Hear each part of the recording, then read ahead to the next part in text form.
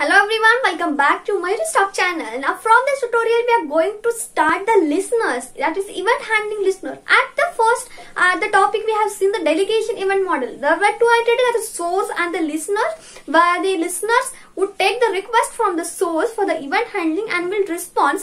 Okay, so this was the work of a listener, so it should be registered. The sources must be registered to one or more listeners. Okay, so regarding the same we are going to see a different listeners. And if you see a syllabus copy, in that there is a adapter class, inner class, and then this listener. But firstly I have took the listener, this subtopic, because whatever this depending on this listener only the adapter class is there. So for that purpose I have taken the listener, and after completing all the listeners we will turn towards the adapter class. So here the first listener which I have took is a action listener. As in the event classes we have seen the action event class. So regarding the same, for that purpose we are going to use the action listener. And just remember, all the listeners are not a class, they are the interfaces. Just remember your first part I have to, these all the listeners whatever we are going to see from this video, they will be the interfaces. So we have to implement the listener whenever we are going to perform the action on the button, menu item.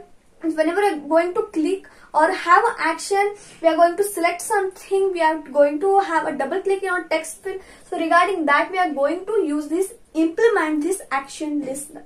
Now here if you see, if you are using this action listener, you have to override which method. This is the method of action listener.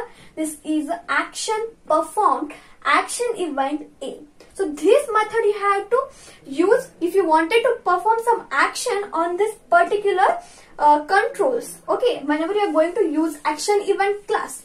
So here the action event, here you have to specify the method as we are using action performed of action listener.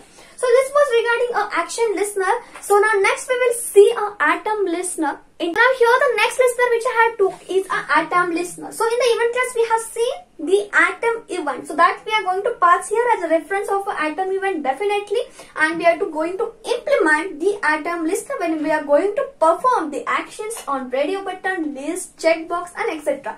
or the checkable menu item that. Okay, so regarding that we are going to use this item listener. We are going to implement the item listener, and we are going to use the method. We are going to override which method? Item state changed. Just remember this method because these methods are very important. So while doing the problems regarding the event handling, first you have to obviously import the package java.aw2.event.asterisk. Then you have to implement this item listener, and then you have to override the methods along with this, and you have to pass the item event. So before this, what exactly we have to do before the method?